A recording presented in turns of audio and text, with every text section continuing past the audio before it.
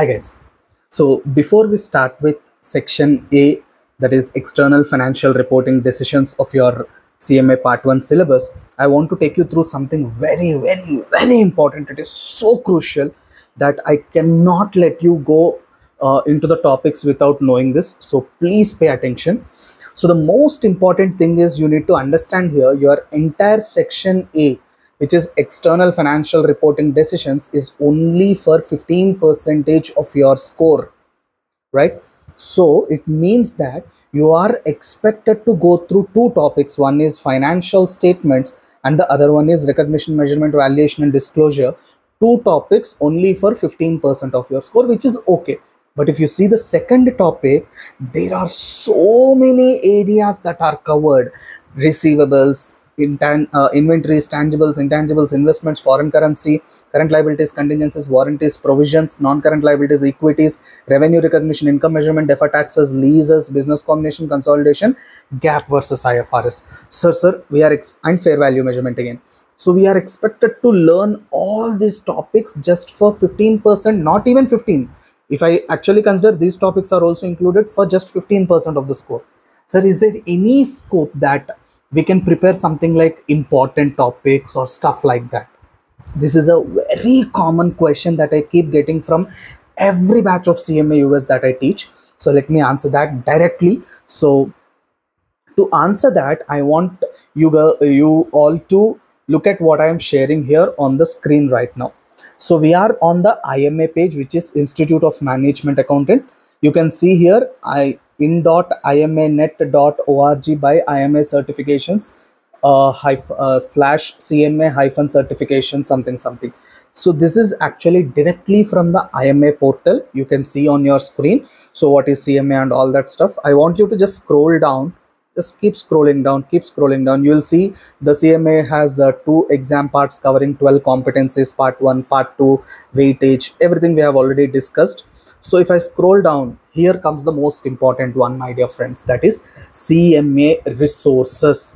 As you can see on your screen here, CMA resources. So what is covered in this CMA resources, sir?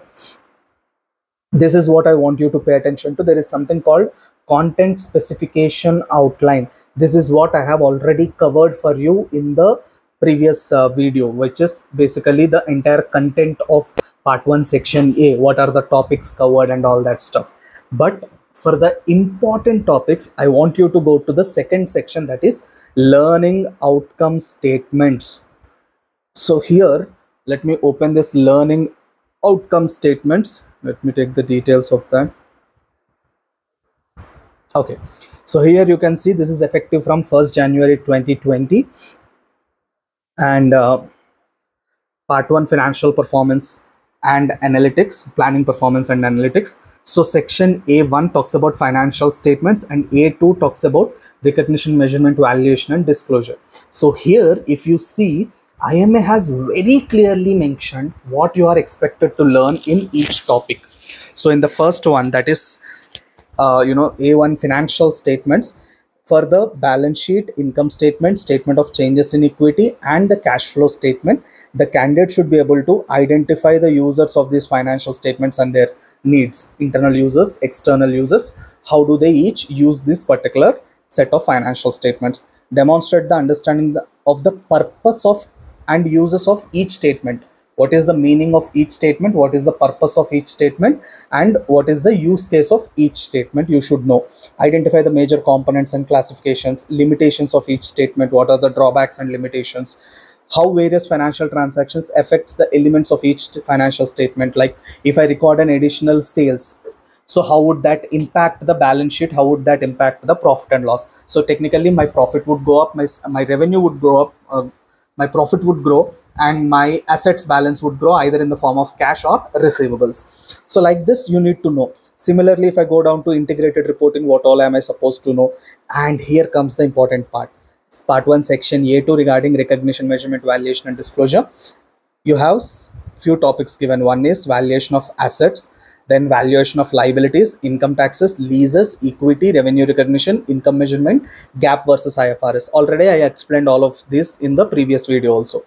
Now, before you start preparing this particular ocean of syllabus in section A.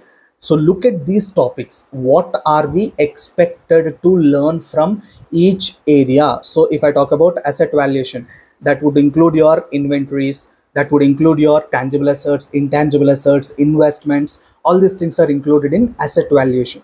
So within that, what are you expected to study, sir? Here it is very clearly mentioned. Identify issues related with the valuation of accounts receivable, including timing of recognition and allowance for credit losses. So when I talk about accounts receivable, you should know timing of recognition, when they should be recognized, and estimation of the balance, bad debts allowance for the credit losses. Then distinguish between receivables sold, which is factoring with recourse, and factoring without recourse, and what will be the effect of that on the balance sheet. Similarly, these two are major important topics when it comes to accounts receivable. Similarly, if I move on to the next topic, which is inventory valuation, which should be included, which should not be included, which cost should be included, which cost should not be included, and which cost assumptions should we use, FIFO, weighted average, which methods are allowed. That is important. Then identify and compare cost flow assumptions used in inventories, flow of cost, cost of manufacturing, cost of goods sold, all that stuff. Then if I move on, next one is lower of cost or market rule for LIFO based and all that stuff. Again, this will need some technical knowledge. When we go into the syllabus, you will be able to appreciate all these things. Calculate the effect on income and on the assets of using different inventory methods. So if I use FIFO method, what will happen? If I use LIFO method, what will happen? If I use average method, what will happen? So how would be the income and assets increase or decrease based on method of inventory valuation? Analyze the effects of errors in inventory, different methods of calculating inventory, and what are their advantages and disadvantages, which is the recommended inventory method, and cost flow assumptions that we should use. And this is all regarding inventory, sir, all these points. Then the next one would be regarding investments. Demonstrate an understanding of the following debt securities, particularly trading securities, available for sale securities, and held to maturity investments. Just to give you a glimpse, again, you'll learn more detailed when you go into the sections, but just for you to understand, suppose I purchase some shares of, let's say, Reliance company.